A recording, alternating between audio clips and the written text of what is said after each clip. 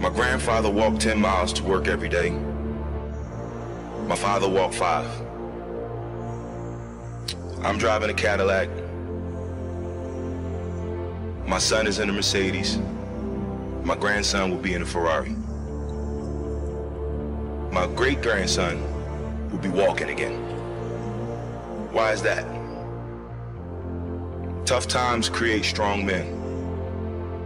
Strong men create easy times. Easy times create weak men. Weak men create tough times. Many will not understand, but you have to raise warriors. Success is not measured on the days when the sun shines. Success is measured on the dark, stormy, cloudy days. And if you can't absorb failure, you're never going to meet success. There's going to be bad days, there's going to be dark days, but you got to embrace it because that pain is what makes you stronger. The comfort zone is dangerous. When you're comfortable, you are at most danger. The comfort zone is somewhere you should never feel comfortable. Ramon used to always say, you know, there's 2 pains in life, the pain of discipline or the pain of regret.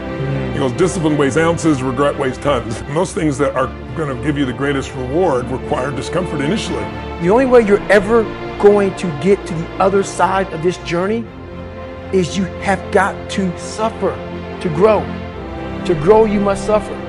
And some people will get it, some people won't. But they have to see what their journey is to start their journey. Several people live to be 100 years old.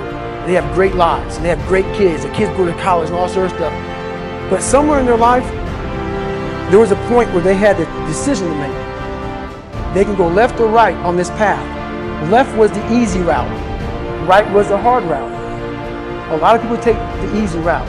And they had a good life that way, but the better life was going to the right side. And you may have 20 years of pain and suffering to get past it, but a lot of us die never truly starting our journey.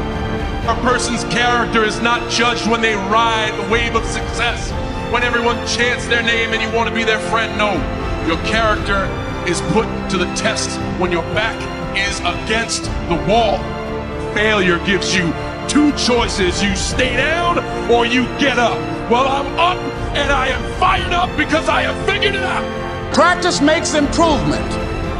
You can always better your best. You can always go beyond anything that you have ever done. You'll never hit a state of perfection. You're always bigger than what you do.